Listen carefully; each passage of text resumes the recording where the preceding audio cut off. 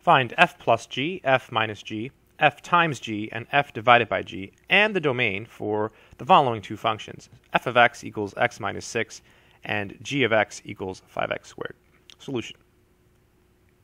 So to find f plus g, all you do is you add these up. The answer would be x minus 6 plus 5x squared. That's all you do. But let's go through it and use the proper notation so you see how it works. So the correct notation for f plus g would be f plus g of x. And so by definition, this is equal to f of x plus g of x. So really easy, it just means you add them. And then x minus 6, that's going to be your f of x, so x minus 6. And then g of x is simply 5x squared. Then you can rewrite this. If you like, you can write the term of highest degree first. So 5x squared plus x minus 6. So that would be the correct answer for f plus g. Now the domain is the set of all inputs. It's all of the x values that you can plug in that actually makes sense. You might say, what does it mean to make sense? Well, it means you can't divide by 0 and you can't have negative numbers inside square roots. So here, this is a polynomial. There's no divisions. There's no square roots. So you can plug in any number you like for x. So the domain is all real numbers, or negative infinity to infinity. Let's do the rest of these. So f minus g, that just basically means you subtract them. But if you wanted to use the correct notation, it would be f minus g of x. This would be f of x minus g of x. And we know f of x in this problem is x minus 6. And then g of x is 5x squared. This would be minus 5x squared.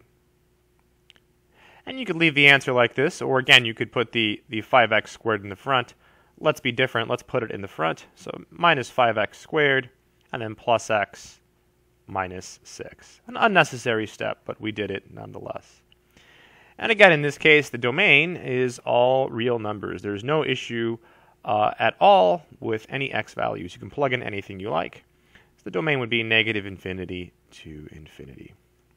Let's look at f times g. This means times. Whenever you have the f next to the g, it's multiplication. So if we have f times g of x, well, this is equal to, by definition, f of x times g of x.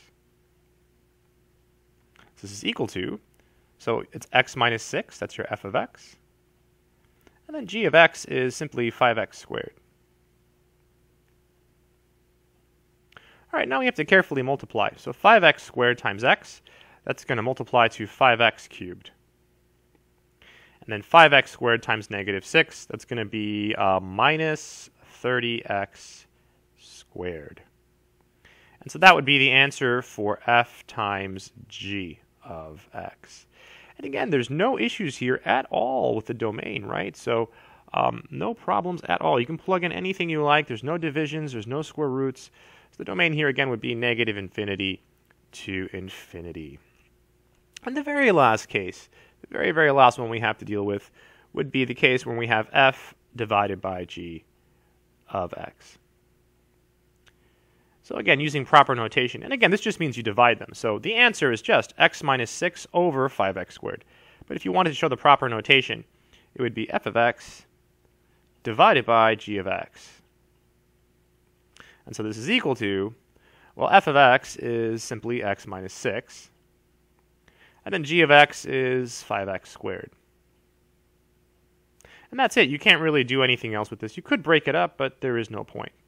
Now the domain here is every single number except 0, right? Because if you plug in 0 on the bottom, you get division by 0. So it's every number except 0. So here's 0 on the number line.